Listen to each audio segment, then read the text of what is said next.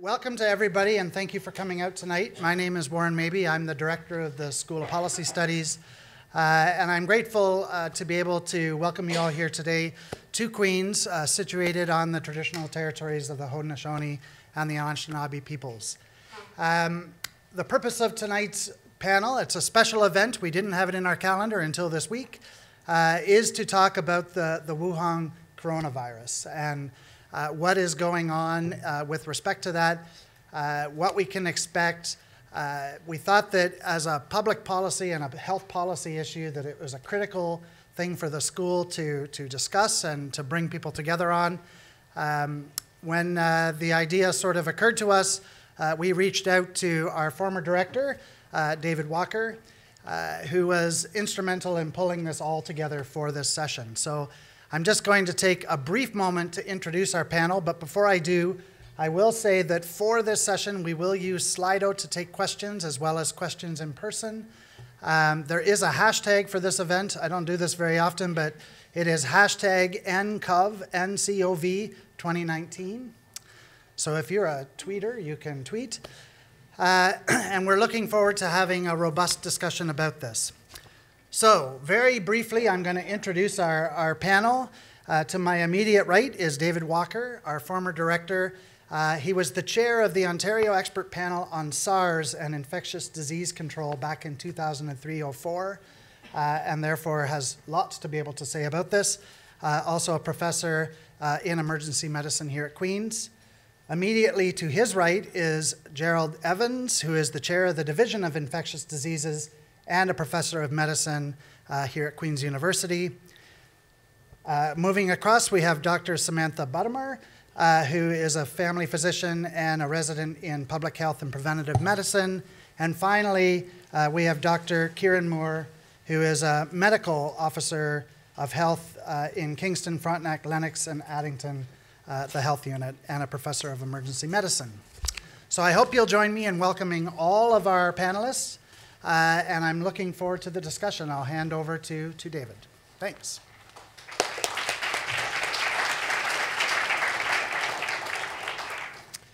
Well, good afternoon, everybody. Can everybody hear me? Good. So today, the world's faced with a novel coronavirus outbreak. And our purpose at this session is to consider how well prepared we are to address this, and in particular, to consider whether we've learned policy lessons from similar challenges in the past. For these phenomena are, after all, not new, but have happened throughout human history. My role is to go back to another novel coronavirus, that which caused the syndrome named severe acute respiratory syndrome, or SARS, to review the lessons we learned from SARS and the policies, procedures, and legislation that followed. I will then turn to my colleague expert panelists who work on the front lines, who will tell us about the Wuhan coronavirus and whether the lessons of the past have made us better prepared and protected to deal with the 29 nCoV. In February 2003, a doctor from Guangdong province in China, who'd been treating patients with severe pneumonia there, traveled to Hong Kong for a family reunion. He checked into the Metropole Hotel, room 911, or 911, for those who believe in numerology or omens. He visited with family, he became sicker, went to hospital, and a few days later he died.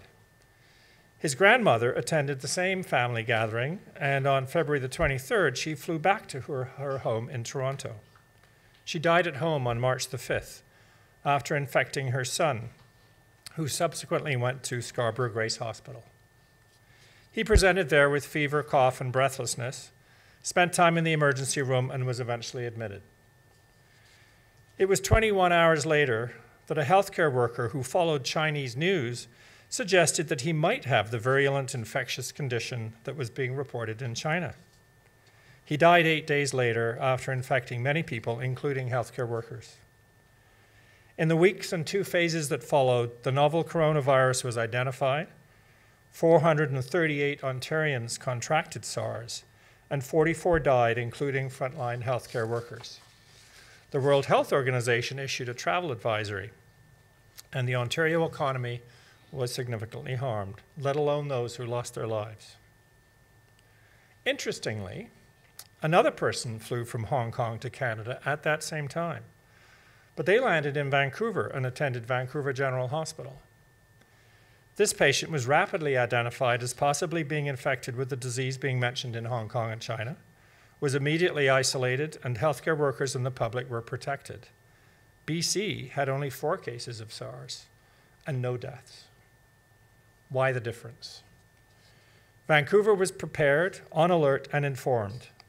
The BC Centre for Disease Control was monitoring the spread of what turned out to be SARS in China and sending bulletins to emerge staff and other frontline healthcare workers. SARS was contained in BC and in many other places, not in Ontario. Ontario had no Centre for Disease Control and was not issuing bulletins. We were not looking, so we were not seeing. Soon after, in April 2003, I at the time was Dean of Medicine at Queen's, received a call from the Ontario Minister of Health, Tony Clement, who asked me to chair an expert panel on SARS to identify what had gone wrong in Ontario, what we had learned, and what should be done. I've no idea why he chose me. I knew nothing about infectious diseases and still don't, but he did. Simultaneously, the federal government appointed U of T Medical Dean Dr. David Naylor, it must be something to do with deans, to carry out a similar task from a national viewpoint, and Justice Archie Cameron was appointed in Ontario to consider the legal and occupational health and safety issues around SARS. The 3 investigations with different mandates nevertheless worked very collaboratively. The expert panel I chaired met frequently for over a year and made over 100 recommendations. Boiled down, we said, Ontario needs to do what BC and others do. Ontario needed to rejuvenate public health capacity, which had been degraded over the previous decades. Some may remember Walkerton, or the tainted meat scandal, or the HIV and Hep C blood supply contamination that had occurred in that period. Specifically, the panel identified the need, first of all, to utilize best surveillance strategies at the international, national, provincial, and local level to identify and respond to infectious disease threats. It was not lost on us as individuals that Canada had been participating for decades in NORAD and the Continental Anti-Ballistic Missile Shield, with 24/7 surveillance for incoming missiles, but not for incoming pathogens. Secondly, to create the capability to employ rapid and clear communications and alerts across healthcare sectors and with the public, including on a digital platform. For example, we discovered there was no single, simple method to communicate with all the doctors in the province. People had to use a mixture of phone calls, faxes, snail mail, and the use of the evening news. Thirdly, to improve emergency preparedness. Fourth, to ensure an educated and protected workforce by making substantial improvements in infection control practices, gloves, gowns, masks, etc., as they did in BC. Fifth, to empower the Chief Medical Officer of Health in the province to provide evidence-based independent advice to government and the public, and I stress this, to dissociate public health communications from political communications. Who do we actually need to hear from? And sixth, a la BC and many, many other jurisdictions, to establish a public health agency for Ontario at arm's length from government, a Crown agency with many functions, but to include responsibility to incorporate and strengthen public health labs, to link with local public health units like Kieran's, with the academic community, and with the Public Health Agency of Canada, which the creation of which had been recommended by David Naylor, and beyond that to the international community. Subsequently, and with a new government, our recommendations were accepted by the Minister, George Smitherman. A formal public health capacity review was undertaken, legislation was introduced, a Crown agency, Public Health Ontario, the name is the Ontario Agency for Health Protection and Promotion, was created, and many of the panel's recommendations were adopted. So I'll hand over now, because I will depend on my colleagues to provide opinions on how well those hard lessons learned worked. And in particular, we're going to start with Gerald Evans, who's going to tell us about the culprit, the 2019 nCoV.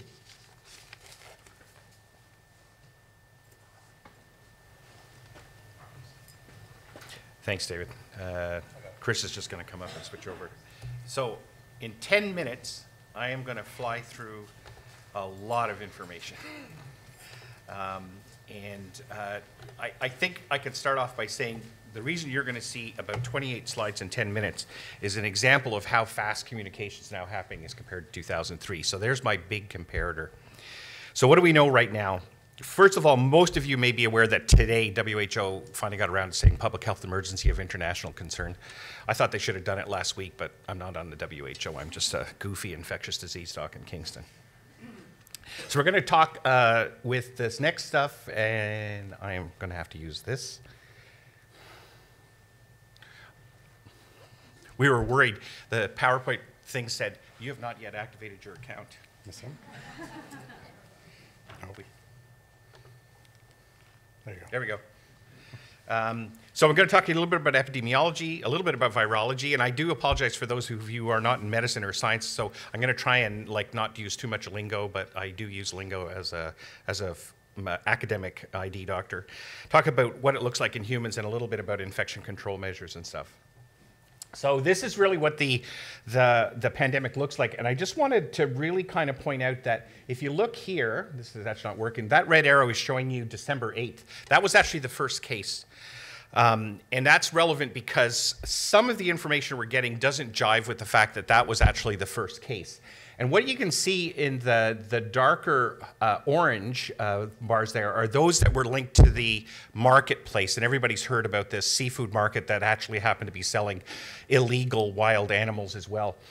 Of the first 41 cases, only 28 of them actually had a link to the market. 13 didn't. So it was not a common source outbreak, which is what we were led to believe early on when the first reports came out. And you can see that this really took off, and there's a lot of stuff you don't want to read in that. This is the most recent thing that I sucked off about 2 hours ago. John Hopkins puts this up. It's a real-time sort of following of the cases. You can see that the epicenter clearly is China, and there's an epidemic curve at the bottom that shows you sort of just the cumulative number of cases that have occurred. Be very careful with this. They always report numbers. The number's always bigger. What we really want, and which I think Dr. Buttemer and Dr. Moore are going to talk about, is we need to know rates, and I'm going to show you a little bit about that. This is the epidemic curve in bigger time, and you can see this large accumulation of numbers. Be careful about news reports that say, oh, there were 1,000 more cases today, but yeah, that's just 1,000 more cases. What's the rate and what's the denominator? If you want to look at it sort of a nice color perspective, it starts in the middle of China, Wuhan, which is actually an incredibly important transportation center in China. Almost everything that happens in China goes through Wuhan because you're going east, west, or north, south, it goes through there. So that was not a great place to have it start. But you can see in this color map, it just moved. And that's 10 days of spread of reported cases, and it gives you the density of cases in each of these different provinces. And it's now been reported in every single province in China. Tibet finally reported a case yesterday. This is what it's looking like around the world. These are all the countries that have now reported cases, and of course, we're in there as well. I've been keeping a tally and a spreadsheet to have fun with as I sort of track where the cases are. These are the cases outside of China.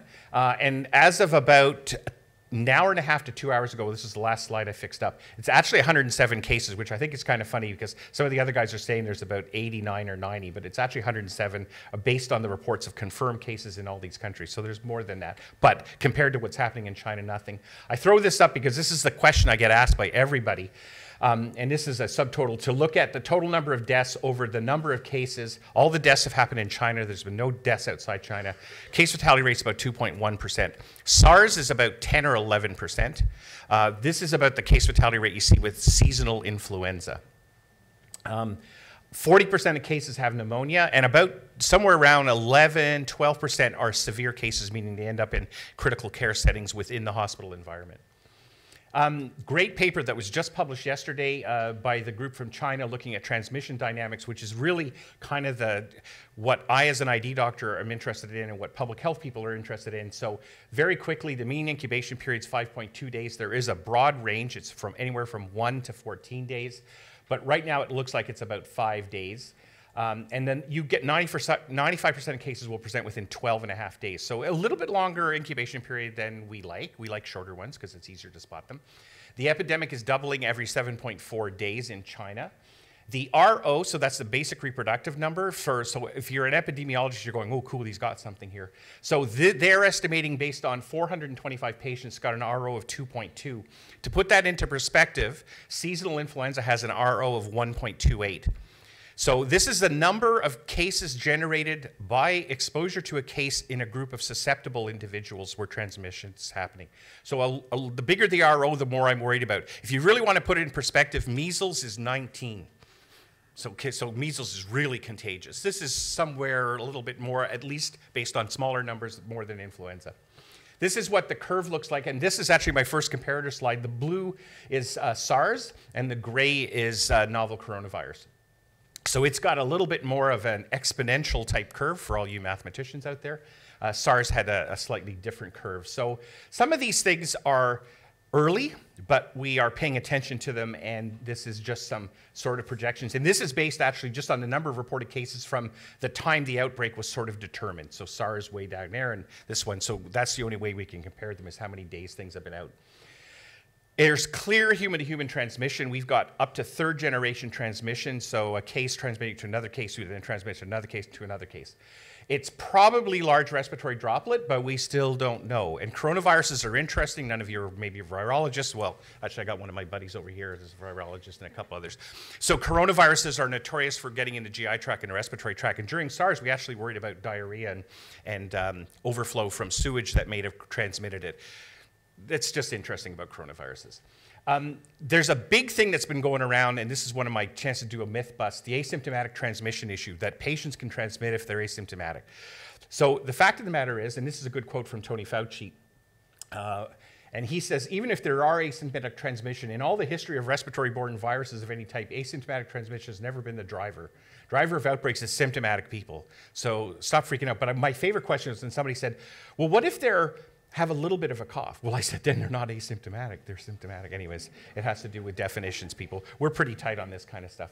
All right, anybody wants to see the enemy? That's it right there. This is from the paper that was just published a couple of days ago from the Chinese group, and that's the coronavirus. I don't have a pointer to sort of show you, but there are little spikes around this electron micrograph over here. These are viral particles within the respiratory epithelium on the right-hand side. So that's what the enemy looks like. It, unfortunately, it just looks like every other coronavirus on the planet.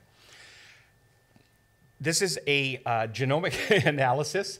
This will drive some people crazy, but the red stuff you see there in the middle, that's the coronavirus from Wuhan that we're looking at.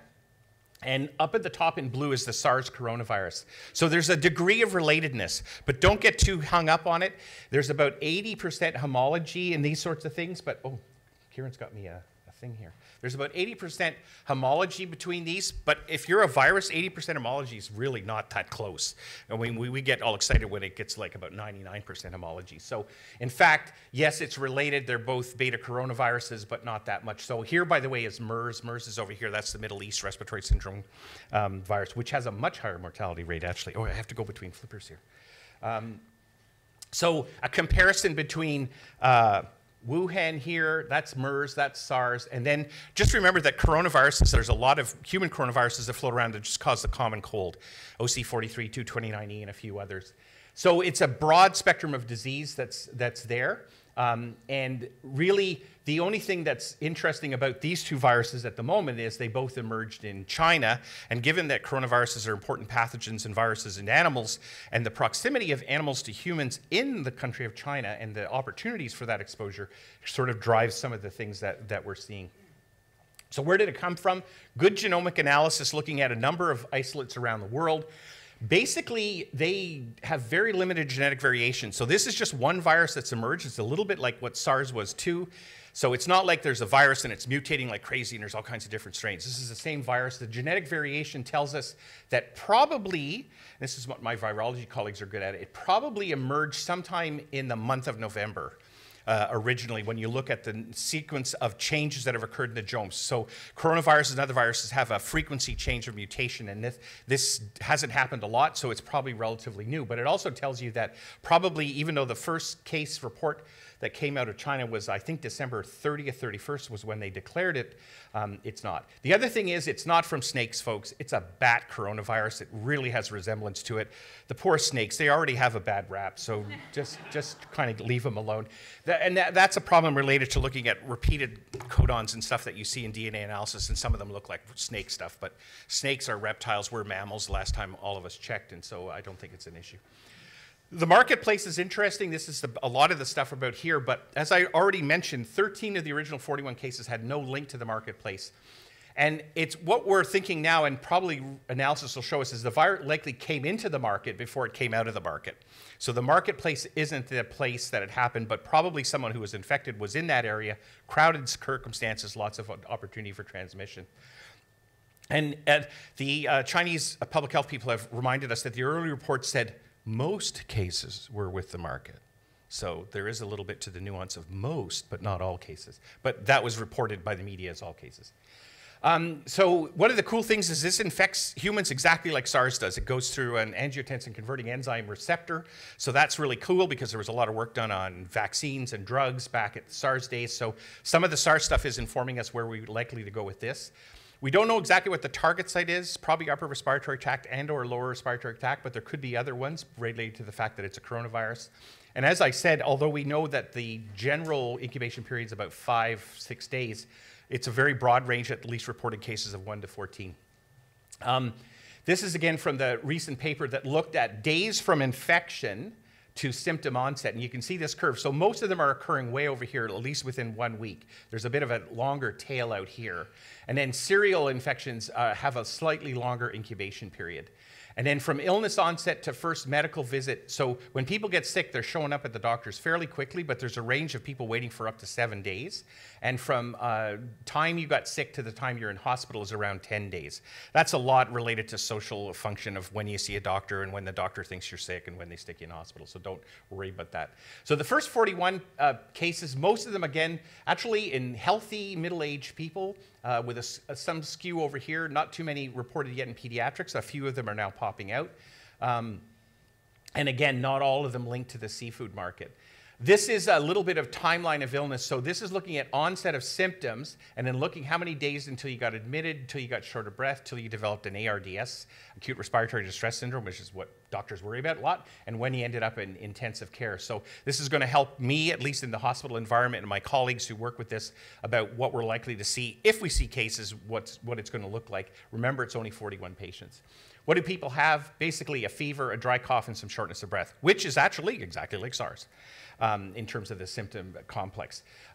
It is not related to the fact that one patient that we already saw who felt perfectly well but said that he had been to China. So that's okay. Lots of people go to China, but if you don't have any symptoms, it really doesn't matter.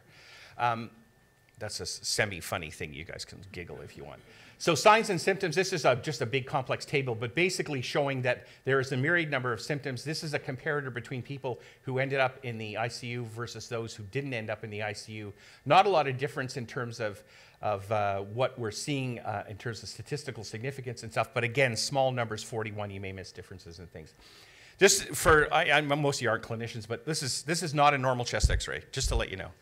That should be all black where there's air and there's a lot of water and other stuff in there, and that's what they look like. And that you can see why they end up in ICU and intubated, ventilated, and sick. And again, if you, I certainly remember x-rays from the SARS days that were being reported, they look quite similar. So it's a nasty respiratory virus and it produces pneumonia in about half of the people who get it.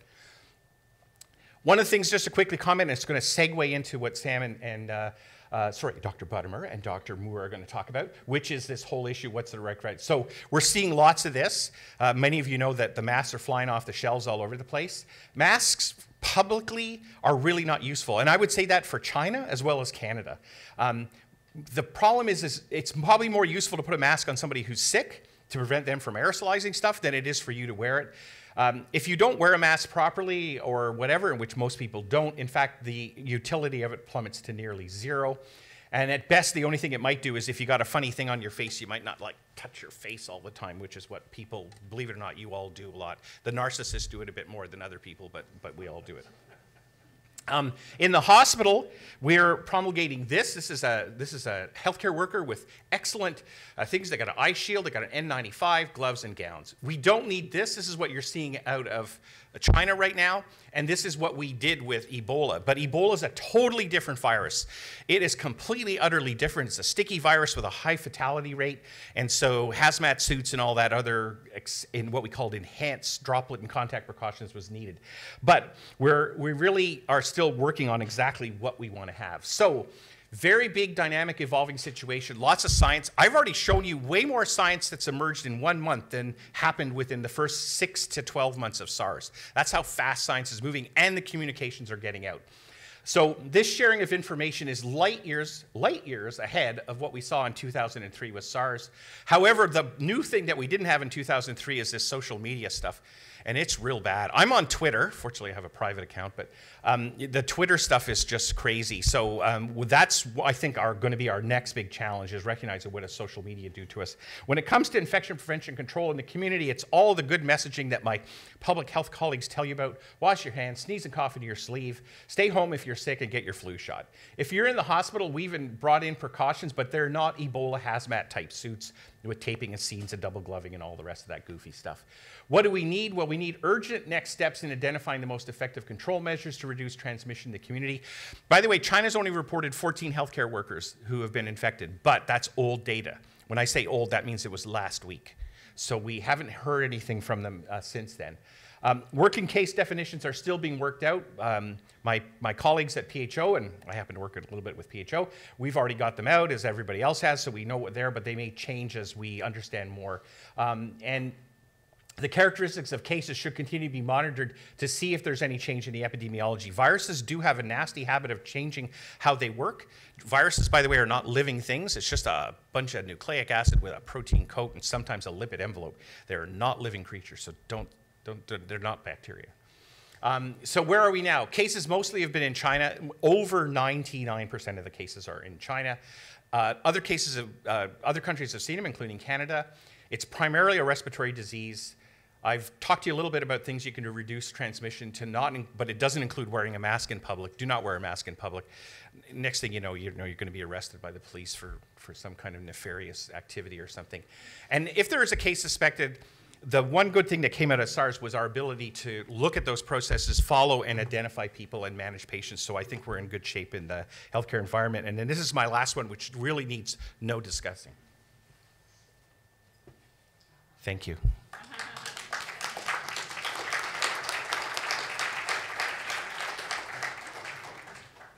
Over to Sam. Over to Sam, Dr. Buttemer. Sam Buttemer is going to go next. You can leave the influenza one up, actually. I really like that. Because I don't have slides, so it works. It's a nice image. There we go. All right, hi everyone. So just to preface a little, I'm a public health resident, so I've spent the past 5 years of residency learning about outbreaks. We've spent so much time talking about hypotheticals, and I think part of that shows that the world we live in as public health trainees has changed dramatically since pre-SARS. So we've spent so much time covering this material because we've expected that we might not have known that we were going to see this virus right now, but we know that there are going to be emerging infectious diseases throughout my career, throughout your lives. And what matters is that we take a rigorous, systematic approach to dealing with them. And I can say with confidence that our public health system here in Ontario and across the country has a rigorous, systematic approach to dealing with novel outbreaks. We are not repeating the same mistakes as with SARS in terms of lack of communication and lack of information. And so starting with a strong public health foundation, we still do lack a lot of information. Like Dr. Evans was saying, we don't have all the details. So in these sorts of situations, we love knowing, you know, how long is the incubation period where people go between getting exposed and getting sick? We like to know, you know, what percentage of people are the most unwell. And really, we truly don't have that information yet. What's coming out of China is that generally people presenting to hospital are the ones getting tested, but there are some media reports of people having less severe disease.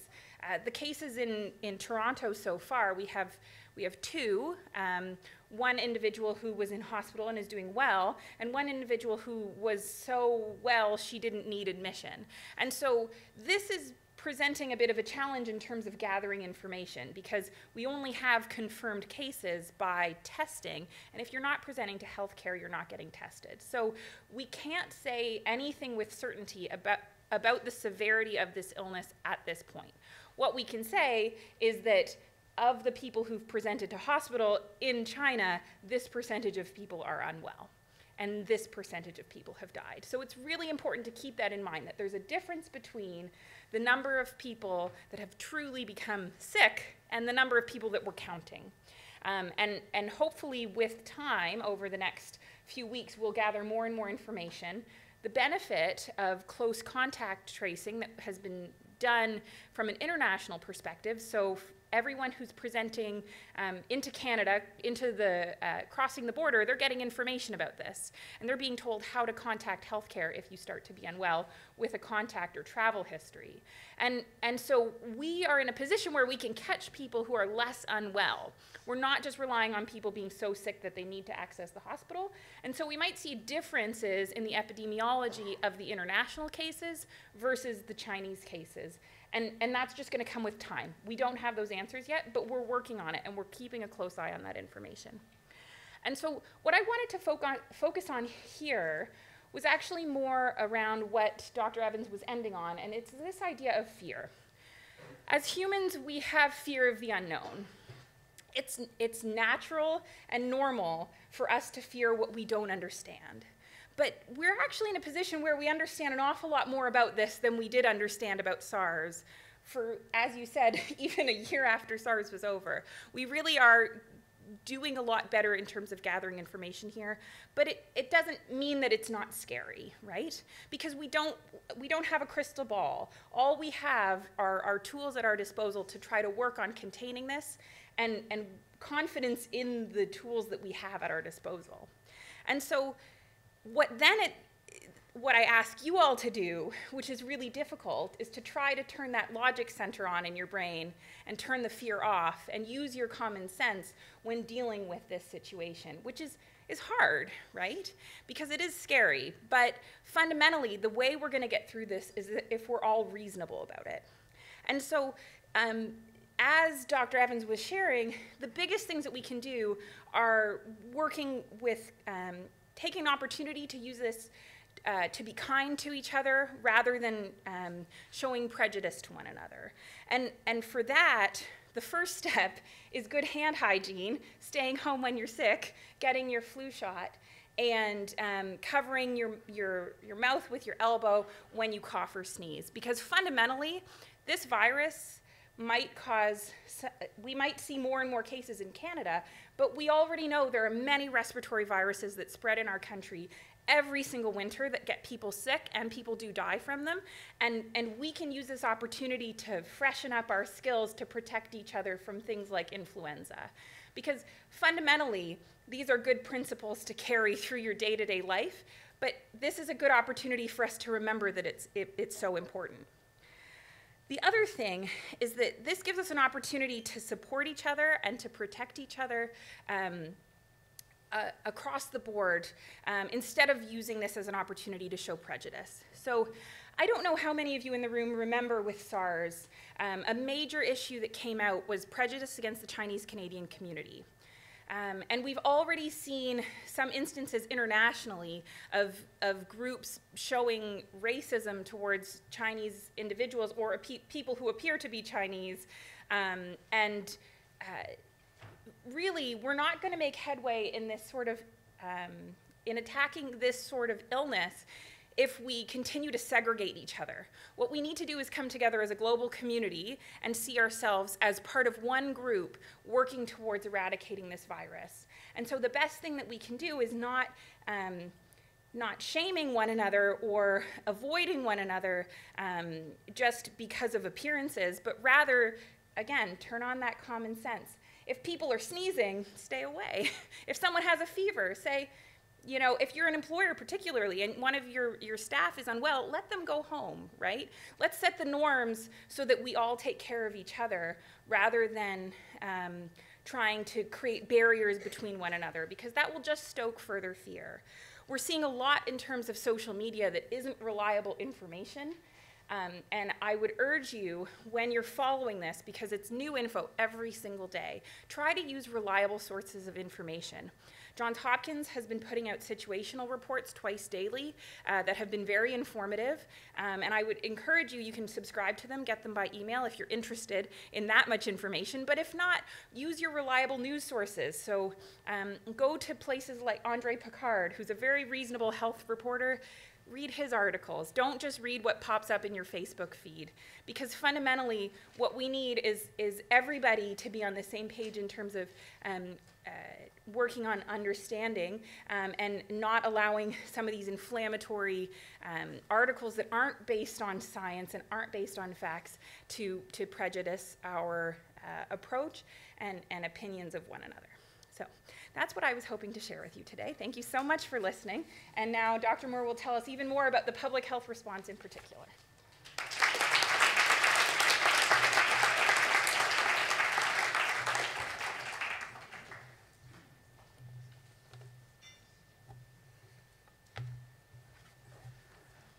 Hi, my name's Kieran Moore. I'm a proud program director of public health preventive medicine following my resident who I have the pleasure of working with, and I worked with David on the Walker panel report.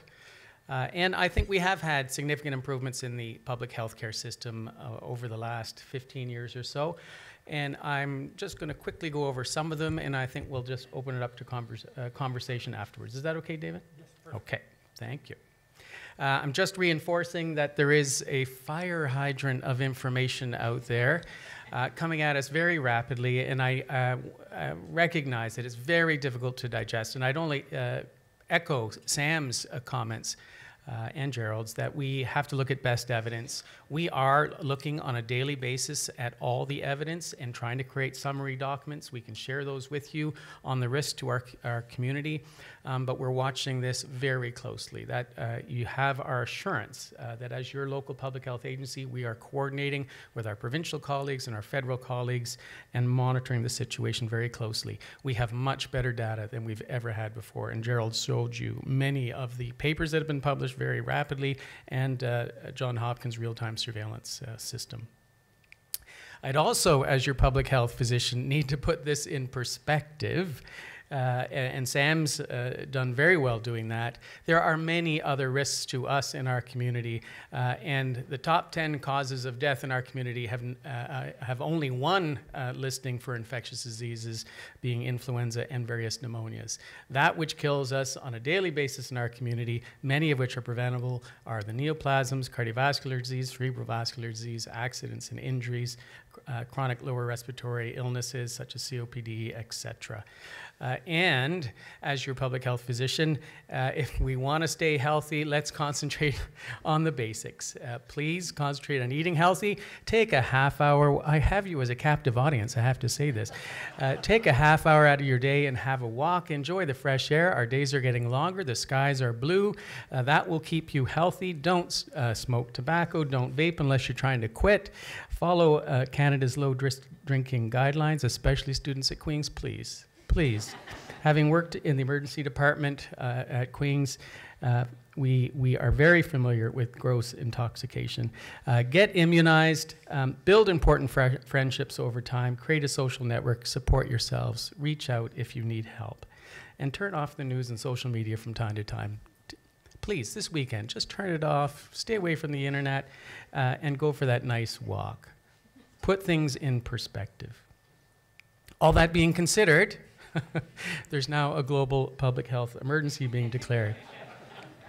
But please go for a nice walk this weekend. This was the epidemic curve of SARS back in November 2002 and 2003. I was working in Emerge. Gerald, you were working in ID at KGH.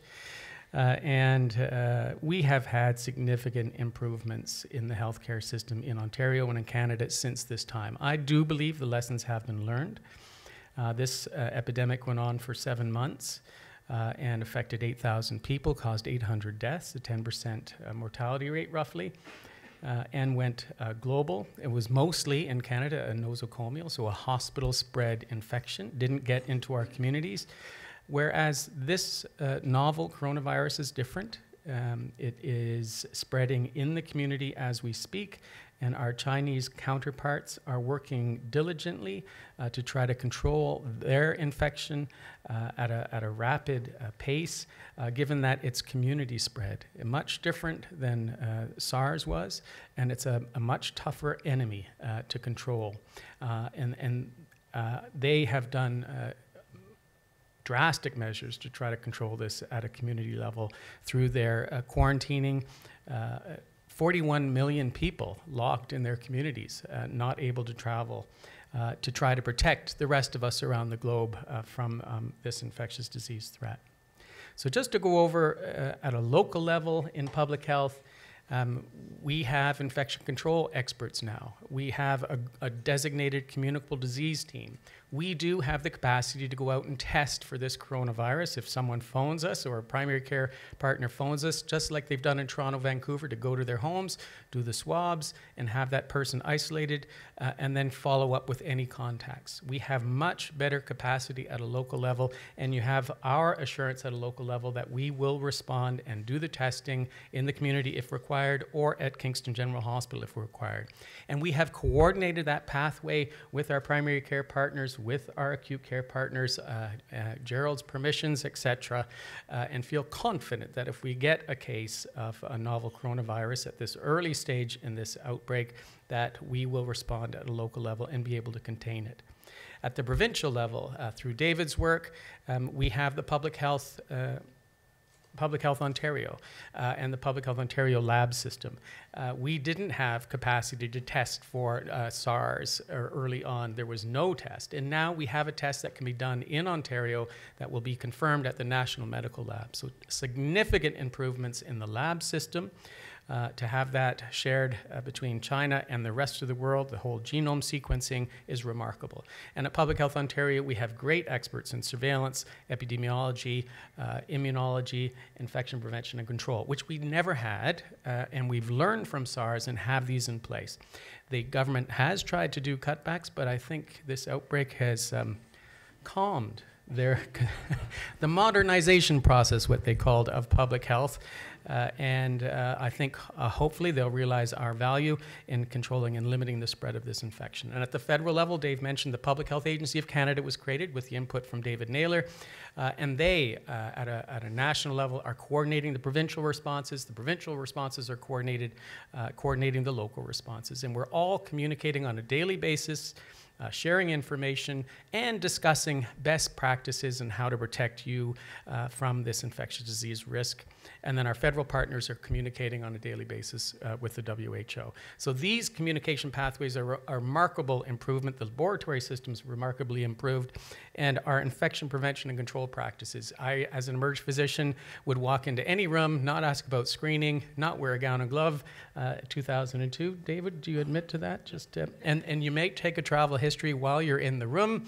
And then if they said they went to China, you wouldn't even care. You would just assess them if they had a viral illness or bacterial illness and walk out. Now, we screen as soon as you come into the emergency room by a triage nurse. If you're a risk identified as a possible traveler, a mask is put on you, you're put into an isolation room, which vents the air outside, not back into the hospital. And we, in the emerge I was practicing in, didn't even have a negative vent room in 2002. And now almost every emergency department in our province will have one room designated for infection prevention and control, for negative venting, and the patients will be appropriately isolated to prevent hospital spread of these illnesses. And we have experts like Gerald to care for them across our province. So that's remarkable improvements. And then the timeline of sharing from December 31st, where China communicated to the World Health Organization that they had that cluster of severe pneumonias, it's been a remarkable 29 days where the information has been shared, the genome has been sequenced, the testing has been shared around the globe, and we're having transparent communications regarding risk.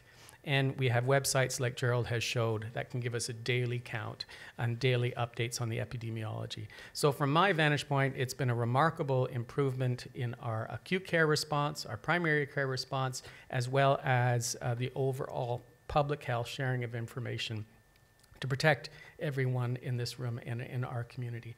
And I think I'll stop there on those improvements at a macro level, and perhaps we can open it up.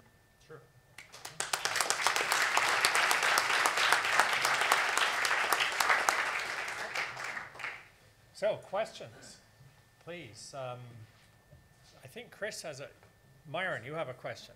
And Chris has a microphone. Thank you very much for your presentation. My question here is related to the virulence of the coronavirus. And it seems to have a high rate of mutation. It could be a mutation from the SARS coronavirus that is manifesting in this. And if that's the case, how high is the virulence of this in terms of affecting people? It seems to be an upward curve. That's one aspect. The other aspect is there any treatment for this kind of a viral infection? Go ahead, Charles. I guess that's me. Well, it's not a mutation of the SARS coronavirus. It has some genetic, like I said, some homology, but it's only 80%, so that would be an enormous number of mutations. And you got to remember, these coronaviruses pop out all the time. Coronaviruses are ubiquitous across the animal world and cause a whole host of diseases in lots of different mammalian species. So I don't think it's a SARS mutation. Actually, the genetic drift has been very small so far. Does it have the capacity to mutate and change how it might produce disease? Absolutely. I mean, the cool thing about viruses is actually the virus doesn't kill you. It's your host immune response to the virus that kills you. So sometimes people don't recognize that, but like when influenza kills you, it's because you're too healthy and too young and you got a great immune system, so you kill yourself. So I don't think that that's going to be a big concern. There was a lot of SARS research done after SARS in 2003, including a number of publications looking at vaccine development as well as chemotherapeutic interventions. We know the cell surface receptor, if we can block it, you can block it with interfering RNAs, you can block it with other soluble ACE2 things, but they were never put out large because once we killed SARS, once SARS died out, it didn't reappear. It was a chance mutation. My personal view, just as a goofy infectious disease guy, is that these one-offs are going to occur not infrequently. If we can control it, then the likelihood that this virus will reemerge and be able to infect is probably low, much like we saw with SARS. SARS disappeared and it never reappeared again. But the frequency with which these are going to happen is increasing, and that relates to the fact that there's so many of these zoonoses, these are infections in animals that jump to humans and then are able to transmit themselves human to human. And you know, the pandemic influenza, avian flu viruses we're always worried about are huge. I always said it wasn't going to be H7N9, which everybody's watching. I said it's going to be a left field coronavirus, and I was right yet again. For all my former house staff, you always know I always say that. But so this is what's going to happen. But right now, no therapies. Kieran, you wanted to comment? So just for some of the students in the room, we always look at the epidemiologic pyramid. So we know the deaths that have occurred, we know the hospitalizations, and from that we're calculating a case fatality rate, which is around 2%. SARS was around 10%, MERS is around 30%, Ebola is around 60%. So of those viruses, 2% is relatively low. Pandemic influenza was around 0.1%. As we know more about the epidemiologic period of really what illnesses are going not detected in the community associated with coronavirus, I anticipate that the case fatality rate will get less and less and less and less. As we understand this transmission in the community, that patients are only having coughs or colds or upper respiratory system symptoms and not lower respiratory. So we'll get it's early days, we'll get a much better understanding of this in the coming weeks, but I anticipate it'll be even lower than the 2% that's currently commented on. I have one question at the back, and then I'll go to Slido.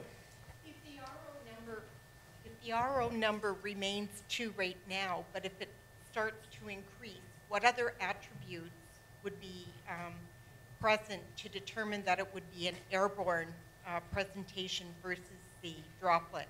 And I saw from one of the slides there that the hospital is definitely, they're mandating the airborne protection as well as the droplet, but so far the WHO has announced that it's just droplet. So in the healthcare environment, we work on the precautionary principle because we don't know enough yet about transmission. We put in all of the provisos, droplet, contact, and airborne. We have no evidence right now that it's airborne, and it might be a little bit unusual for a coronavirus to be an airborne virus, meaning suspended for long periods of time in small droplets.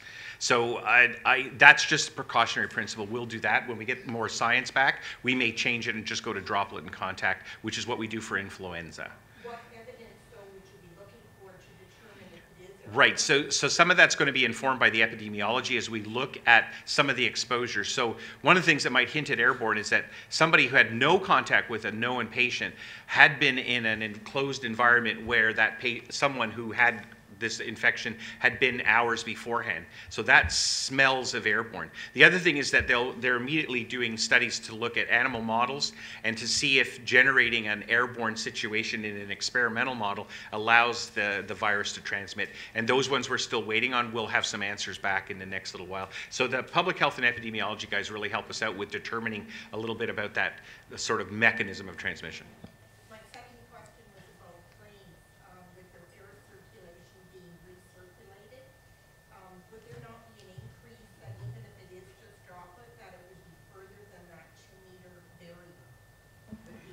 Yeah, it just has a lot to do with the mechanics of small droplet versus large droplet. Most of these respiratory viruses are large droplet, and in some cases you can have fomite spread, meaning that the virus might be on a surface and you wipe it and hit your eyes. So that's the part that we're still kind of working on in terms of trying to understand the science of transmission, but we'll get clues about this. Right now, I mean, if you look at what little evidence is out there, it does not look airborne. So thank you for those questions. Yes, during the SARS expert panel, we had experts telling us about the physics of flying phlegm,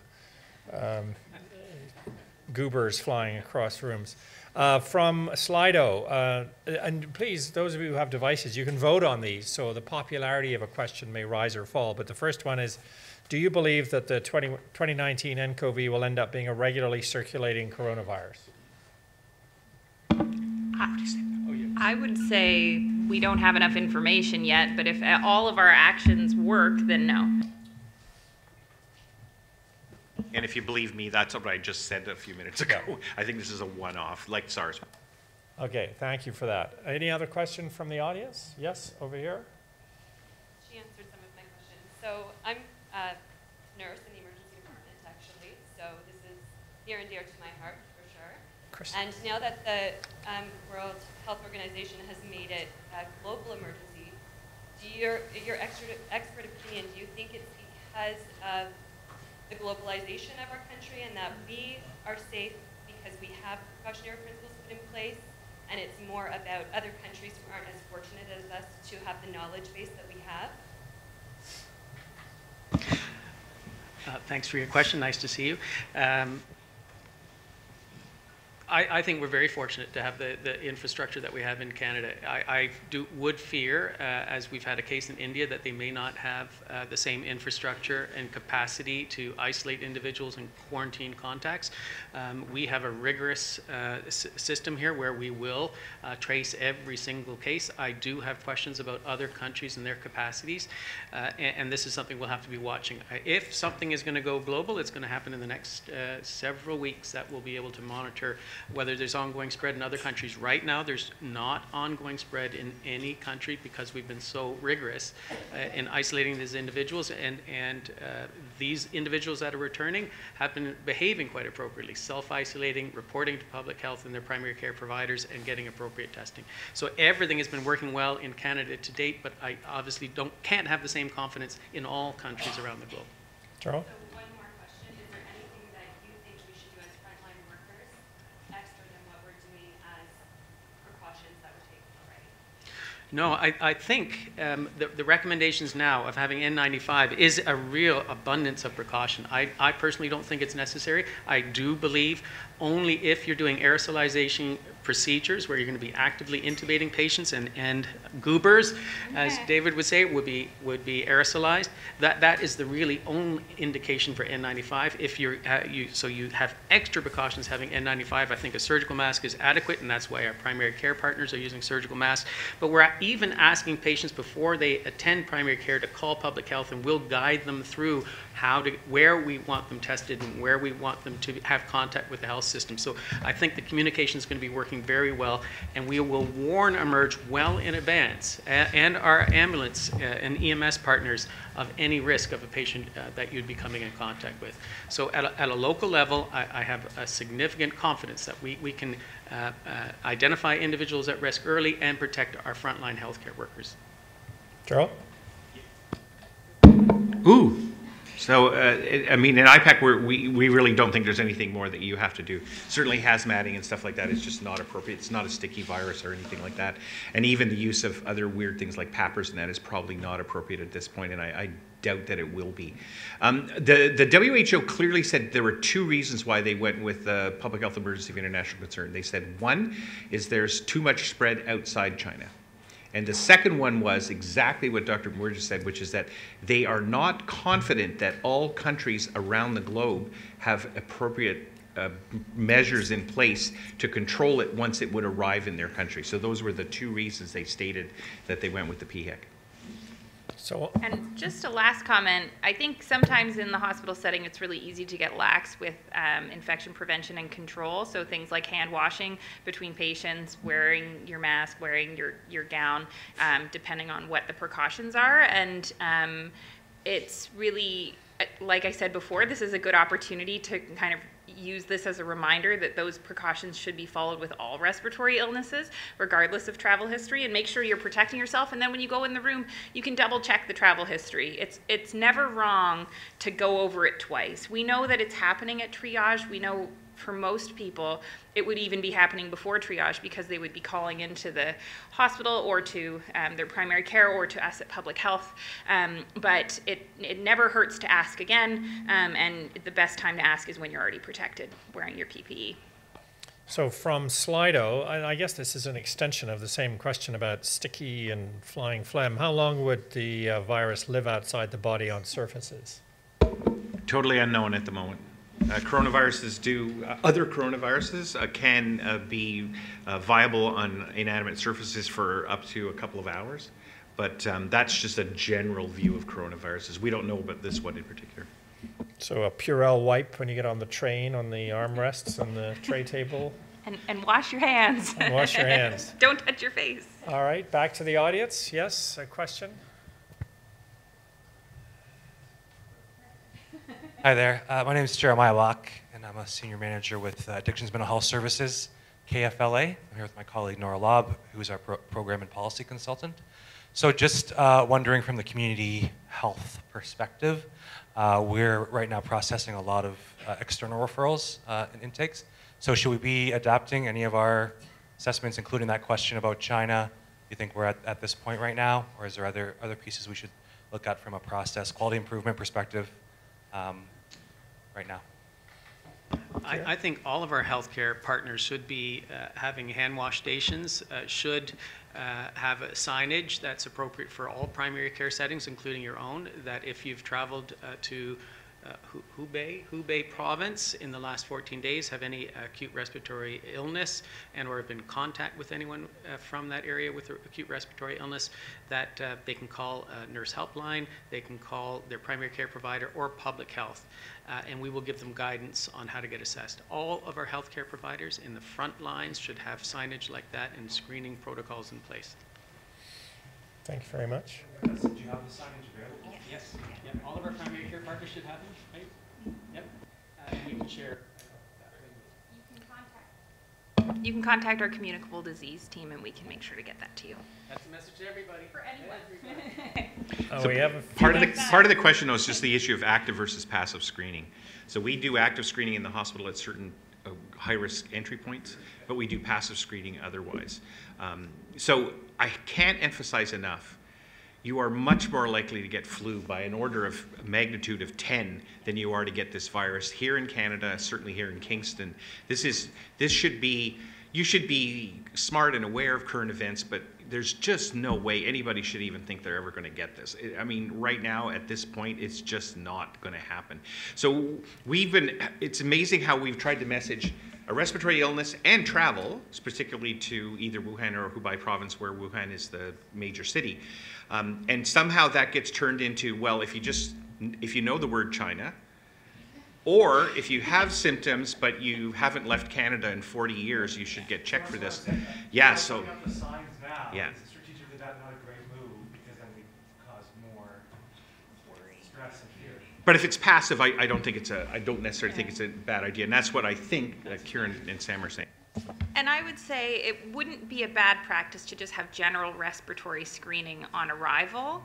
And then if anyone screens positive, you could ask the travel history. But realistically, people who have illness should not, they should be wearing a mask. PPE should be used. If it's a home visit, you know, that can be delayed a few days until they're doing better, right? So I think in general, screening for respiratory illness is a reasonable idea. Hand wash stations, always good. Let's reduce the burden of influenza in our community now and other coronaviruses that spread all the time that make people sick. And just as another advertisement for our great nurses at our KFLA Public Health, we have gone out proactively to many of our primary care partners, and we're happy to go out to your clinic and walk through a patient's pathway through your clinic and have appropriate hand washing stations, just as Sam has said, for normal precautions for respiratory season. So we're nearly out of time. There are 4 questions on Slido. I'm going to present them all at once in a sort of bullet fashion. Does the flu shot protect against this over and above being an excellent preventive practice? No. Any recommendations on disinfecting a patient room following a suspected 2019 nCoV? Really, it's kind of what, I mean, yeah, that's probably, we clean all rooms when a patient's been somewhere, and if they have an ARI, the ARI screening is classic, everybody should be doing ARI screening, but there are no, at the moment, recommendations for more extreme measures. No. If someone who is asymptomatic transmits the virus, can the newly infected person present symptoms? So we don't have all the information about this yet, but there was a case of an individual in Germany who either had mild or no symptoms, had been in China, and individuals they were around did get sick. And then on her travel back to China, she developed symptoms. So the symptoms first presented in the person that she was in contact with. We can't be 100% sure that that's who gave who what, because we just don't have all the information, but viruses present differently in different people. So one person might develop a lot of symptoms, one person might not, and if you get enough of the virus into you, you might be the person to develop a lot of symptoms, you might not. It's very variable. So it is 6 o'clock. Last words, Sam, Kieran, Gerald?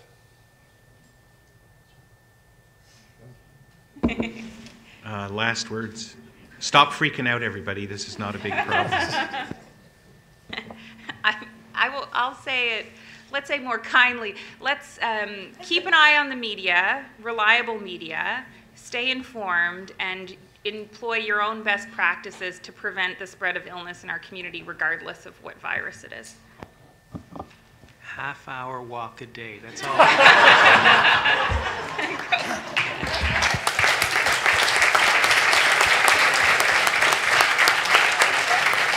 So I just want to briefly say thank you to all members of the panel. This has been incredibly informative. I think that it's a very useful set of information, set of data that's been presented to us. I hope that everybody leaves here feeling more informed and better capable of understanding what's going on. And thank you for coming out. Have a safe evening. Thank you to the panel. Thanks, Warren. Good job. Cool. Good.